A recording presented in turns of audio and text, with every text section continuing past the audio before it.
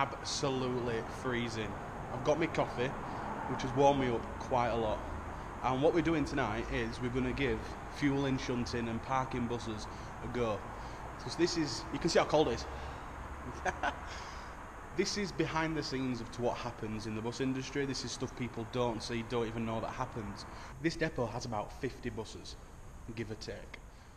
So on a night time, it is left to a handful of team members who clean them, fuel them, shunt them, top any levels up, so that's coolant, any engine oil, and then park them round the back, ready for the morning run out.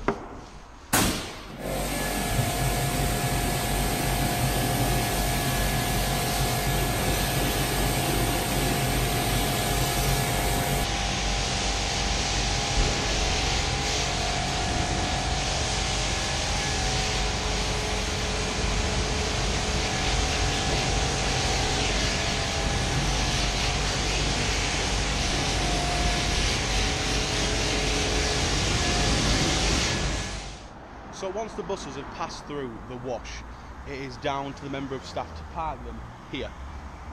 So the buses will come through the wash, take a left turn into this little bay, then reverse park into this bay here, or however many bays across they need to go. Everything's marked out on the floor, but with them getting a few more buses, it's kind of off.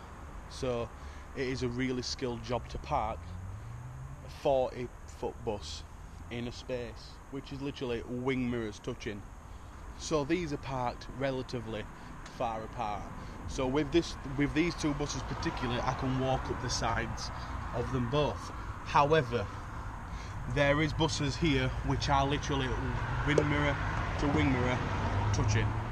That is the level of precision some people work to. It's really dark and it's really late, but I don't know if you can see, but I'm going to flip camera on and show you. That is how close they're parked together, which I can't walk down the bus. I can leave and lean in the gap, and I'm not going to go anywhere because the gap is too small to fit the smallest of people through.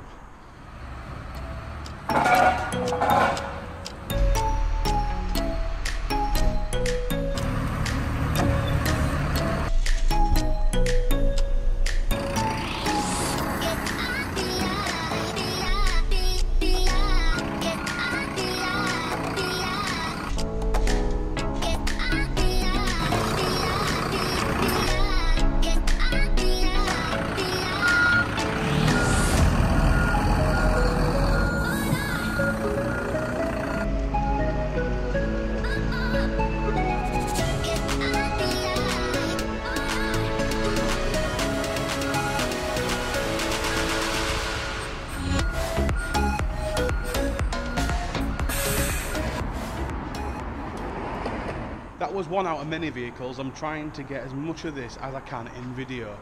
So if it doesn't seem to add up, there's different buses, it's because the running is fairly quick sometimes.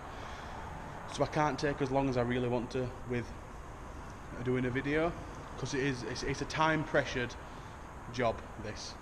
So it's really an act to getting it bang on. There's no way, after seeing that, I'm going to do it.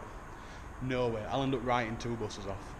So for my job interest and security, I'm going to let the professional do it. These are the pumps we use. These don't look very high tech, but believe you me, they are. The box on the wall records how much fuel each bus uses every day, so the management can look on how much money we are spending on fuel, and if there's ways to reduce spending as much money on fuel. The thing with biodiesel is it clogs up the fuel filters a lot quicker than it normally would with regular diesel. So the cost of fuel filters and replacing fuel filters twice as often outweighs the cost of buying regular diesel. So that's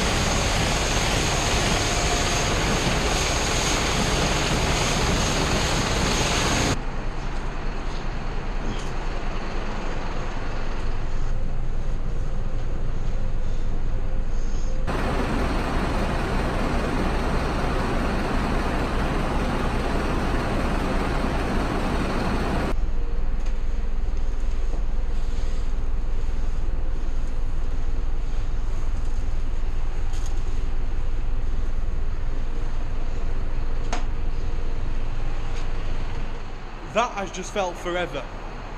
So it's really, really busy on the fuel lane. There can be a time where there's one bus that comes in every half an hour, but then just now in the past 20 minutes there have been 3 buses in.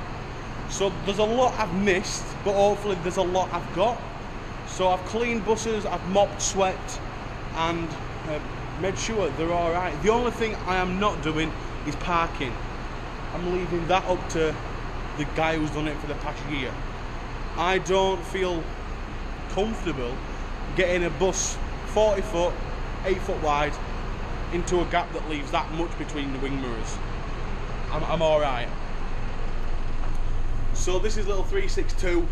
It's been cleaned, outside floors have been mopped, it's been swept.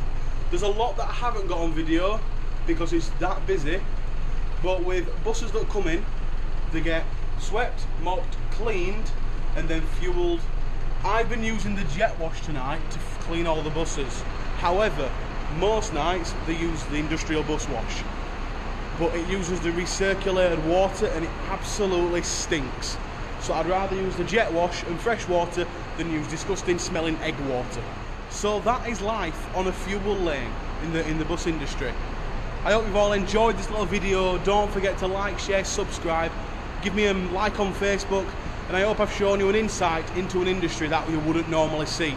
That's the flat cap bus driver who's wearing his scrubs hat. He's not wearing his flat cap dirty. So I hope you all enjoyed this video. Please check back next week for another video. So I'm now in my car. I've done a little bit tonight. I've probably done about 2 hours. Thank you. Stick these on. And take my hat off. I'll get a bit of... Woo. I've got a dab on. But no, I've done a few hours tonight on the fuel lane and it's completely opened my eyes to what goes on. I just turn up and my bus is ready, it's fueled, and it's kind of looking into somebody else's job. And it's kind of the people behind the scenes. It's not just us as bus drivers, but it's people behind the scenes who make this possible. I wouldn't be in a position of a job if it wasn't for the people who cleaned them, looked after them. So this is, for me, it's a job appreciation. It's appreciating other people's job. And that, for me, is something I wanted to gain out of this. I wanted to see what other people did in the industry. Because other people won't necessarily see this. It's literally down to me to open my eyes. When I come in on a night, you've seen on my videos, I just park bus up and go get a coffee. And that's it, I'm done. But tonight it's opened my eyes to actually see what goes on and how hard it is. So I'm going to be a bit nicer now and actually offer to help a bit more. I hope I've shown you something completely new. And that's a flat cap bus driver who's signing off today. I'm going to go home now and enjoy a lovely dinner. If you haven't already, please click that subscribe button because it means so much when I get new subscribers, because it means I can get better content. And as always, have a lovely evening and take care.